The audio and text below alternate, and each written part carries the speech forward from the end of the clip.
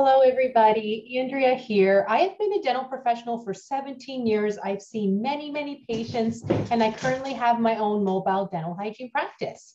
What I want to talk to you guys about today is something that comes up almost every day, and that is what is gum recession. So I'm going to talk to you guys about what it looks like, what are some of the non-severe cases, what happens when it can get pretty bad, how you can avoid it, how you can prevent it, and what do you do once you have a gum recession? Can you get the gum back? Do you need invasive surgery? All of that, you guys. So I'm going to talk about that now. So this is basically what gum recession is. It's when the gum is not as high up along the tooth as it should be. So the gum should be high up against the tooth. Here is your tooth here. Underneath is the part that you cannot see inside the mouth, or you shouldn't be able to see, because that is no longer the crown of your tooth. That is now your root surface. But then once the gum becomes lower, notice how this side is much lower than this side. That is a gum recession. So the gum is starting to shrink down. For the bottom teeth, it's going to shrink down. On the top teeth, it's kind of like it shrinks down, but it kind of looks like it's shrinking up, if that makes sense, because the top and the bottom. So let me show you guys some pictures of what it could look like. I do have to mention that some of these photos, you'll see plaque, you'll see deposits on the teeth, you'll see gum recession, gum issues. So if you're a little bit, you don't want to look at yucky teeth pictures, then you might not want to watch the rest of the video. Okay, so moving on here.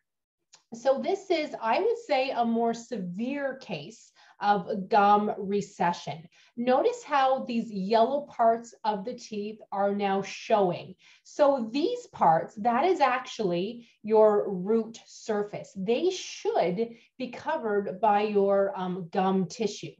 I liked this picture because if you look at this tooth here, notice how there's no yellow part showing. The root surface of the tooth is covered, but you're starting to see some gingival inflammation. So that means that the gum is becoming irritated. When the gum starts to become irritated and look like this, that's not a good sign. That means there's too much plaque, too much tartar. It's time to have the teeth cleaned because the gums are becoming irritated. When you go in for your teeth cleaning, we don't just simply clean the teeth, we look at the mouth as a whole to make things as healthy as possible. And it is possible to have clean teeth, but your gums around the teeth are unhealthy. That is possible. So we keep an eye on that.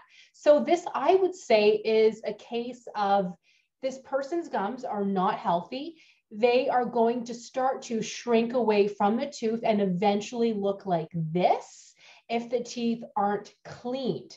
So they don't have gingival recession on this tooth yet, but then on this tooth, yes, they do. So do you guys see the difference? So what do you do once this happens?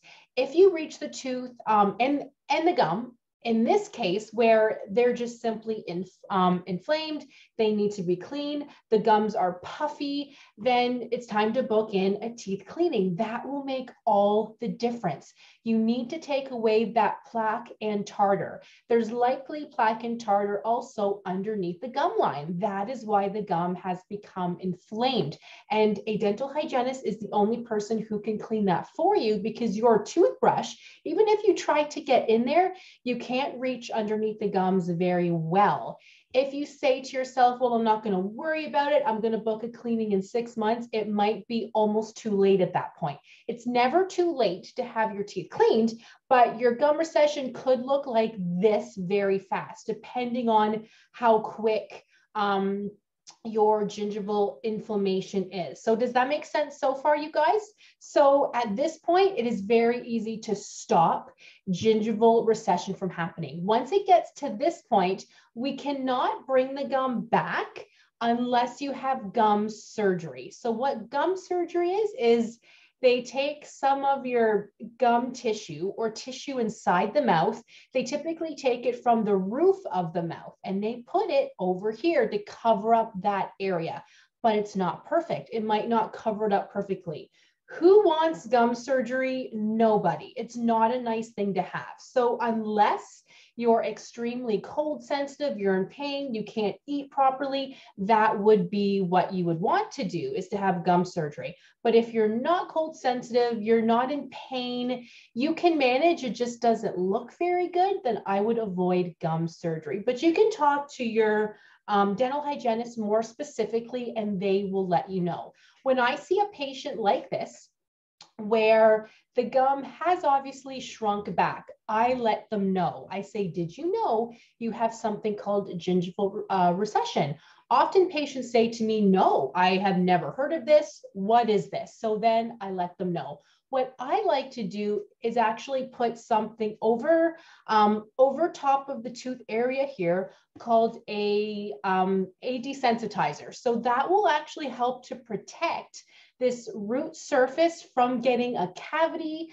It will help to protect the root surface in general, kind of like a good hair conditioner for your hair. It's going to protect your hair. It's not perfect, but it's going to help to keep the outside elements off. So that's what I like to do. And I like to do that for all of those surfaces that are now exposed. And that can help against cold sensitivity, because typically, if the root surfaces are exposed, they're exposed to the environment when they're not supposed to be, they might be more cold sensitive. So if you suffer from cold sensitivity, it could be because this is happening inside your mouth. Maybe not to this extreme, but what you need to do is book an appointment with your dental hygienist, and they will likely put a desensitizer over those areas for you. So that's what I like to do. But I also say we don't want those areas to get worse. If you are brushing too hard, it can get worse, because you can actually brush away those gum areas. You can, I've seen it. So don't brush too hard. But on the other side of things, if you're not brushing twice a day, constantly adding that protective coating of a toothpaste, that can make things worse as well. So there's a very fine line.